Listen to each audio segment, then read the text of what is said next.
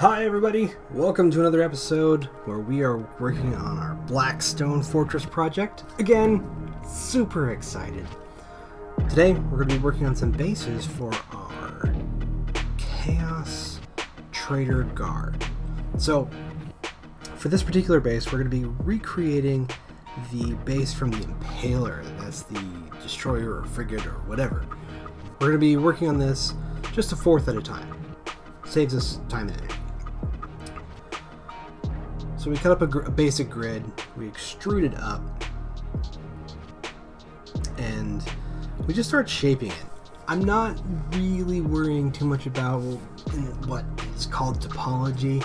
I'm just trying to get the basic shape. So I'm working in several different parts, several different pieces.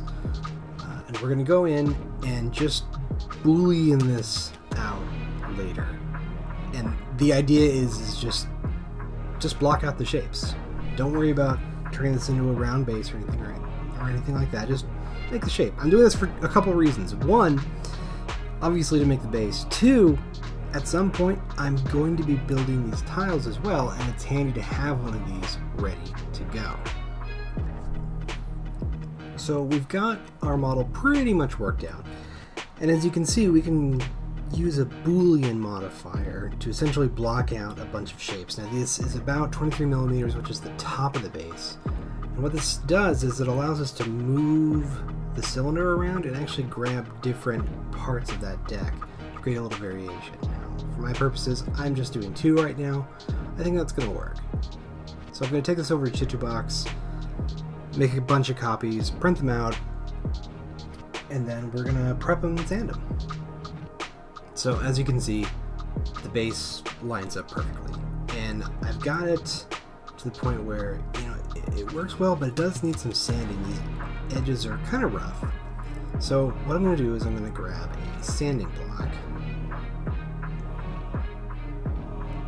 and use the less rough side of that sanding block, because there's two sets of roughness here. I'm going to sand down the edge of the base as well as the bottom of this base topper.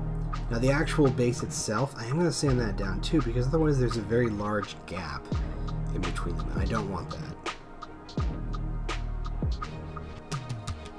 It is really important to put a little bit of, just a little bit of glue on your actual base and then line them up as perfectly as you can, because I've noticed when you have two really flat surfaces that you stick together with super glue, it's going to dry incredibly fast.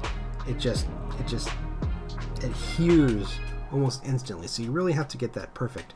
Otherwise your base topper isn't going to really align with your base, and nobody wants that.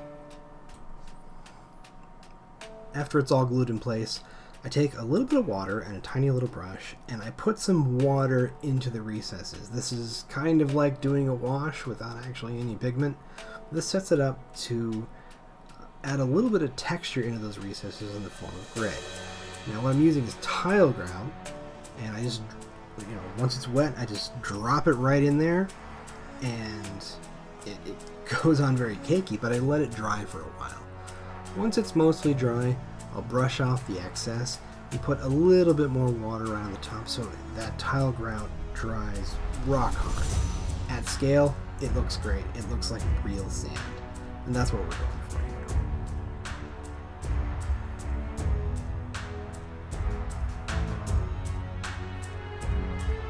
After it's completely dry, I will go through and brush off some of the excess tile grout, make sure it's nice and smooth, preparatory towards painting.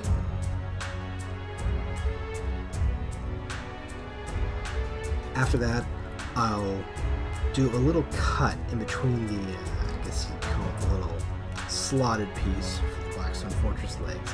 And I do that because if you try and cut too much from either side at once, you'll actually create some torsion on the legs and sometimes bend the model. So I make a clip in the center, clip the edges, and shave off the excess. And then I glue it to the base.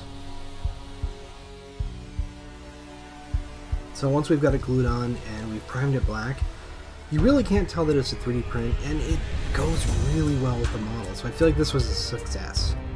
I'm going to be putting this and other Blackstone Fortress bases up on Thingiverse. Links down below. If you like this video, leave a like. If you really want to see videos like this more often, hit the subscribe button and ring that bell to get all the notifications. Thank you so much for watching. Your viewership means the world to me. It helps keep me going. It helps me really want to share what I'm doing and share my creations with you. Thank you very much. We'll see you in the next video.